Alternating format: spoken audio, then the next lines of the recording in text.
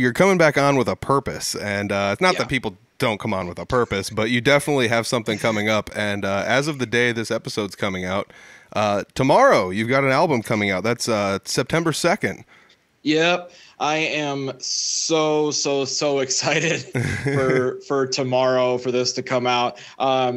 Yeah, I have a new EP that I've been working on since late last year, actually, and so it's been kind of, at least as far as I'm concerned, a long time coming. But I've got a new project called ZD and the List, and I'm releasing this is a studio project. I enlisted the help of a group of musicians, some really close friends of mine, to help me put this together. And it's a six song EP called Keep It a Secret, which is called that because I made everybody involved keep it a secret until it was ready to go. I thought it was fitting.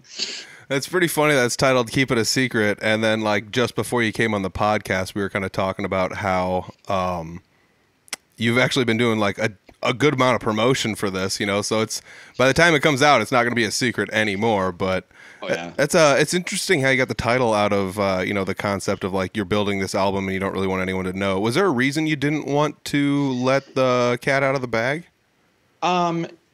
Yeah. So so before I started working on this project, I had a different band that I had been with for like 2.5-ish years. And it was actually it was the band that I was with that I had the last time I was on your show, the Zachary Daniels band. And basically that band fell apart. Just everybody had different things going on in their lives, and things just got really stressful, especially on my end. And I was just like, you know what?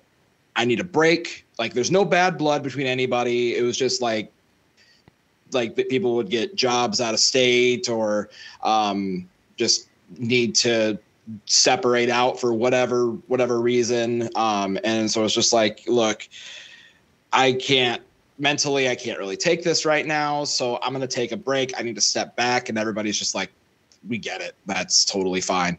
And so I was just like, I'm going to separate off and do my own thing for a while.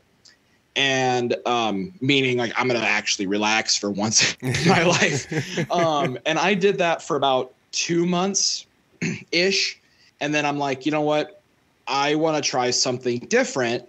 And I don't know how this is going to go. This was a major experiment.